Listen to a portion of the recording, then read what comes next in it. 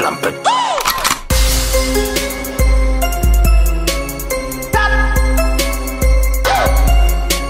Hello, mga ka-believers! Yes, another segment of hair transformation ang mangyayari today. Anong hair transformation ang gagawin natin today? Rebond! Hair rebond? X-TENSO L'Oreal. Wow! Then, after hair rebond, next, keratin therapy by ALFAPARF Milano. Yes, mga ka-believers, if you are new in our channel, please subscribe to our YouTube channel. Tada Salon and Spa! And click the bell button to see latest updates. Yes, click the notification bell for more latest transformation, hair inspiration, and total makeover.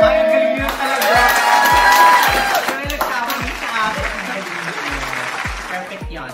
Today, we're going to have a hair transformation. So, hindi naman siya color transformation, but a total makeover from curly hair. Yan. Curly hair. Ita-transform natin siya to this. Yan. So, nakikita nyo, di ba? So, watch this full video. And if you like this, click thumbs up and see our more videos in our YouTube channel. So, we're going to use the X-TENSO, L'Oreal X-TENSO Oleo Shape Neutral in variant of Soothing Cream Normal Hair. Normal hair yung gagamitin na sa kanya. Then after the hair rebond, we're going to use the keratin therapy treatment para mas lalong mas shiny, mas bagsak, mas natural, volumize, ang dating at hindi yung masyadong flat na flat at very natural pag ginawa ka. Hindi flat na flat. Yes. So mga ka-believers, see you! Hair ni ma'am. Yan. May last rebond siya. Ilang months na yung rebond mo, ma'am? December. Oh, last year lang. So, December, January, February, March, April, May, June. So, almost magsa 7 months na ano? Ma'am, ano? O, 7 months na talaga, exactly. 6 months pa lang. So, nagpa-hair color din po kayo? Parang may kulay siya, ma'am. Matagal na yung kulay eh. Ah, parang rebond, pero parang makikita nyo, di ba? It's virgin hair, tapos andito yung hair color, tapos meron din sa ilalim, medyo kulot na din yung ilalim ng hair ni ma'am. So, dito parang may something na nangyari. Parang nasunog siya or parang nag-brittleness na dry. So, yan ang hair. Nagagawan natin ng paraan today for the hair transformation using our L'Oreal X-TENSO Hair Rebond.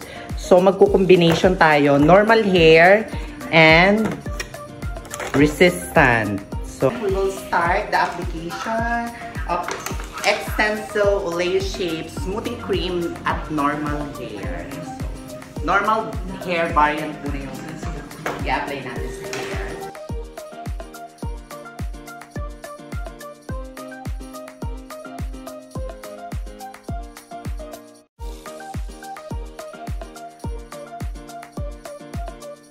Okay, tapos na yung application natin ng normal hair sa hair ni Madam dahil it's quite drastic yung nangyari sa length from middle part to end. Is traumatized yung hair. Medyo na brittle and may rubberized din siya na very light. So, yung top muna yung nilagyan namin from roots 1 inch away from the scalp and going to mid-length of the hair. Yan, ganoon muna yung lagyan namin kasi hindi siya pwede isabay because they have some part of the hair na na-rubberized and na-brittle. And we're going back to the application. Tapos na siya, we will wait for about 20 minutes to 25 minutes. We have a 3 variants of L'Oreal. Normal hair, resistant, and sensitized. So, 3 variants po yung meron. Ang L'Oreal X-TENSO Oleo Shape Oleo Trio. So, yan po yung mga variant na pwede sa hair nyo. Normal hair is parang parang medyo wavy lang, kagaya ng hair ni ma'am. Medyo wavy lang, hindi naman siya talagang curl na curl. At saka yung strand ng hair, sakto lang, hindi manipis, hindi makapal. Kumaga nasa gitna yung strand situation ng hair ni ma'am. So, what is sensitized? Sensitized is for the color hair, not like this, kasi hindi pwede siya sa bleach hair. So, yung parang one-tone color lang, like brown, like chestnut brown, like something like that. So, the other one is resistant. Resistant for, halimbawa, gantong kakapal yung strand ng hair. Yes. Yung super kinky. Yan. Ito yung variant na pwede sa kanila. Ito yung variant na pwede sa mga super kinky hair, makakapal, ang strand, parang pangtali na ng... Yes, hindi na parang nang sinulid yung strand ng hair. Yun, pwede itong resistant. So, that's it. And ina-nut test na natin if pwede na siya. So, after nut test, hindi pa pwede. So, mag-re-apply tayo ng resistant.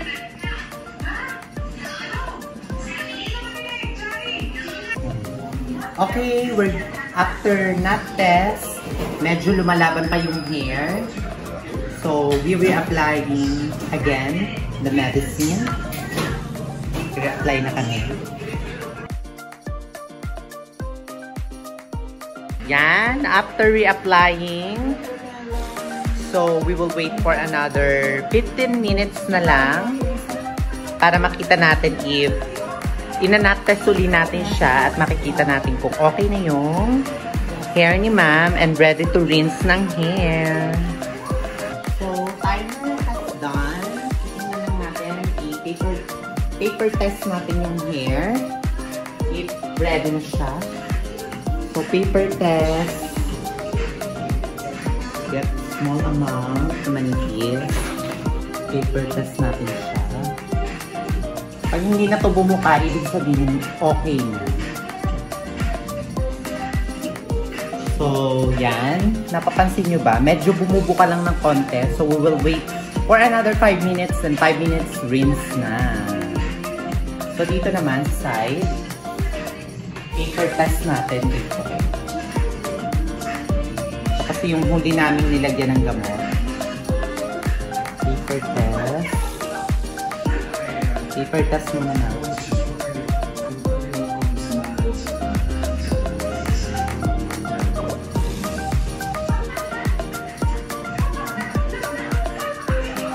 Yan. Medyo bububuka pa ng konti. We will wait for another 5 minutes. Extension. 15 minutes. Wash the hair na.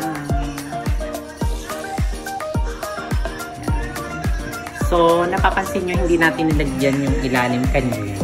Dito natin siya, ibababa yung gamot. Then, ibababad natin for another 5 minutes para malagyan yung length kanina na hindi natin nilagyan. Diyan na siya ibababad for another 5 minutes.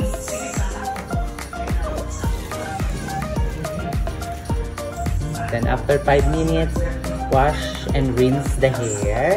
100%. Kailangan mo lang matitirang gamot para pag nag-hair iron tayo, hindi madadamage ang hair.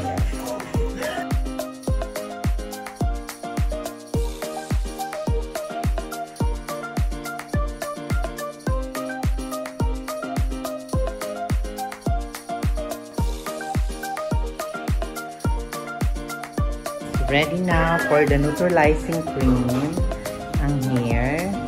So, after 10 minutes, rest time. So, timer tayo ng 10 minutes na tumulong siya. So, we will apply the X-TENSO Oleo Shape Neutralizing Straightening Cream.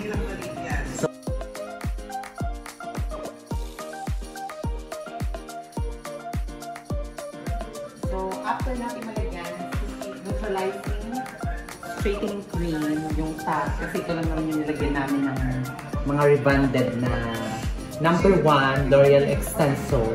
Itong mga dulo, lalagyan na natin siya ng hair treatment, Series Expert Pro Keratin Less Unlimited. So, para ito, lumambot din siya at hindi siya mag-cause na, hindi siya mag-dry. So, ito yung gagamitin natin for the hair treatment sa dulo.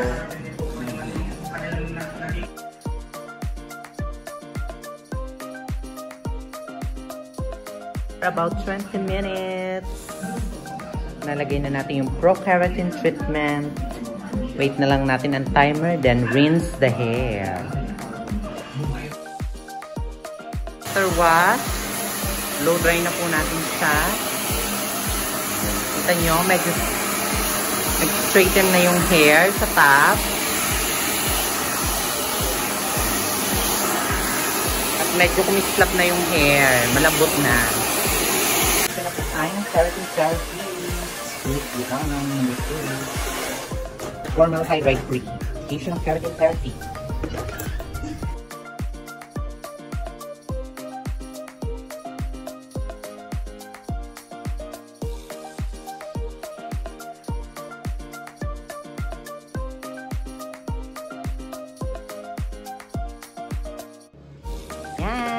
Tapos na ang hair blower.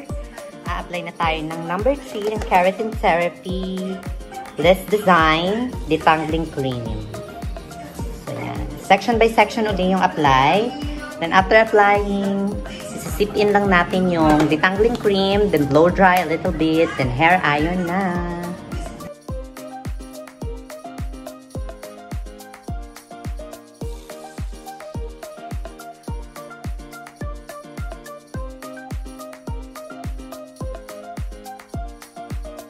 Pairing na, semi-permanent hair color, shine nice, hand wax in the shades of dark brown.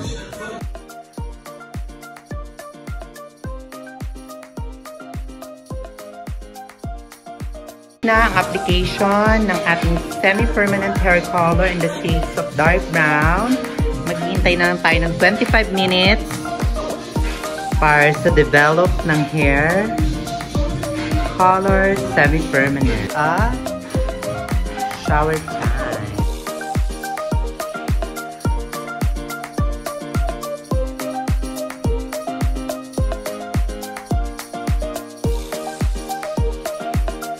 Na, after shower, okay ng hair. So, blower na. We will see the result after the blower. After hair blower lang, ito na po ang result.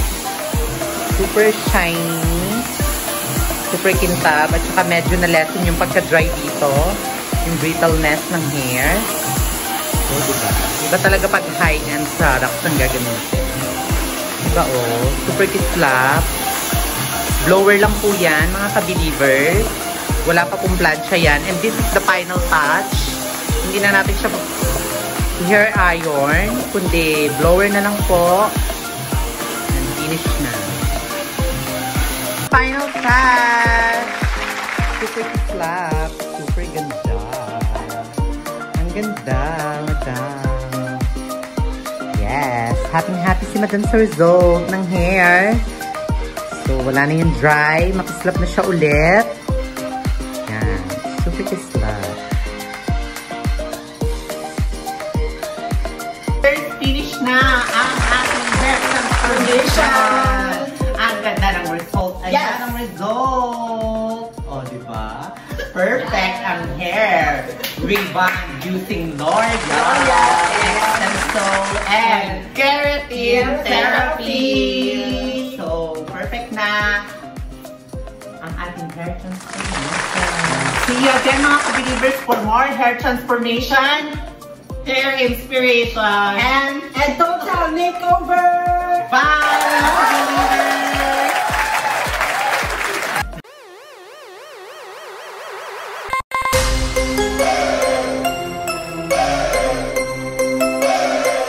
Disco-Schlampe.